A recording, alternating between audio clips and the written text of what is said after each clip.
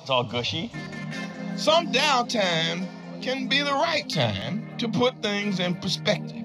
Shaq knows most people have far greater problems than a bad night in the DJ booth.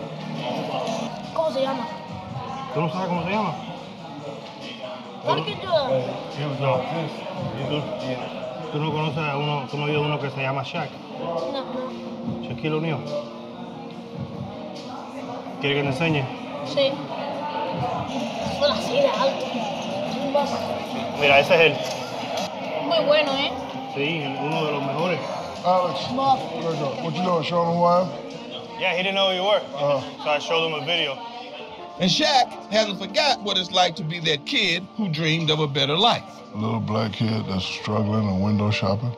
That's most African-American kids. We don't grow up with silver spoons. Girl said those kids come by every day.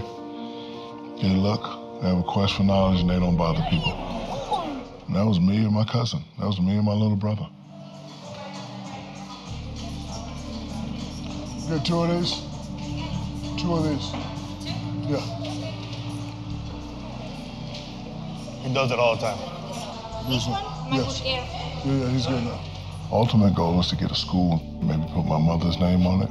We just want to help people out. We just want to do the right thing. Tell these dudes I'm buying these for these kids.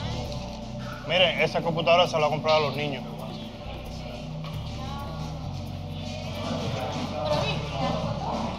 ¿Qué es eso? ¿Qué es eso? ¿Qué es eso? Mira, los dos tienen una computadora igual que esta.